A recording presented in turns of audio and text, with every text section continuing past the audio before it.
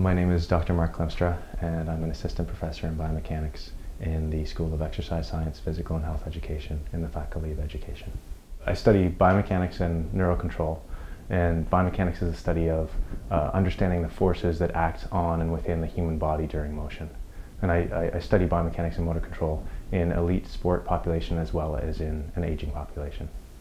Because I get to study these two populations, I get to see performance at its best, and I also get to see performance as it really starts to deteriorate.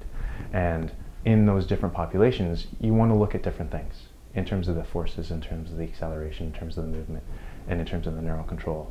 But you get to look at this vast array of emerging new technologies and think about how you can use them to help rehabilitation, all the way to help that elite athlete win something at the Olympics or something like that.